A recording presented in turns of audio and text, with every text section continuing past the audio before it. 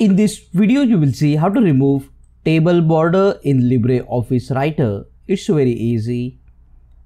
In the first method, you need to select the table, and then here you will see the option of table.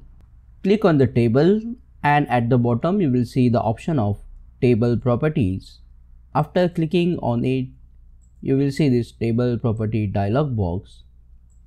Make sure you have clicked on the borders tab, and under the line arrangement you can see the preview that the table has a black border.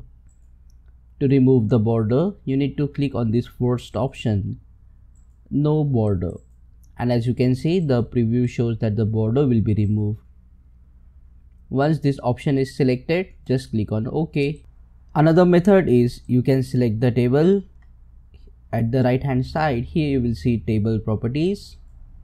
After clicking on it, at the bottom you will see here the borders option.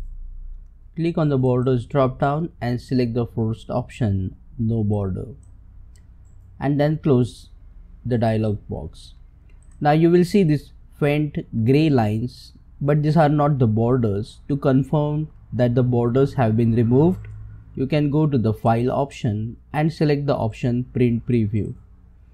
In the print preview, you will see that there is no border present in the document. You can close the preview and come back to your document. Click on that like button, comment below and let me know if this video solved your problem. And don't forget to check out these useful videos if you want to know more about tables in LibreOffice Writer. See you again in the next one.